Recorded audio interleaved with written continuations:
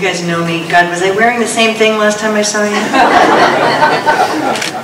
Jan, J-A-N, Luby, L-U-B-Y, 403 Sales Avenue in Pasco.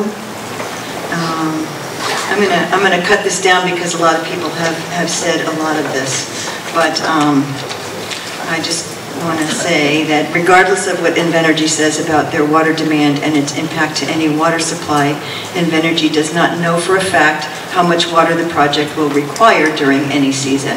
All their water demand volumes are estimates. They do not have any experience using this water recycling system. Lackawanna Energy Center in Pennsylvania is the only other water recycling combined cycle power plant that Invenergy owns, and it's under construction. Only estimates, there's no guarantees. If the water recycling system turns out to not be cost effective or not feasible, Invenergy will go back to the average water demand of 200,000 gallons per day.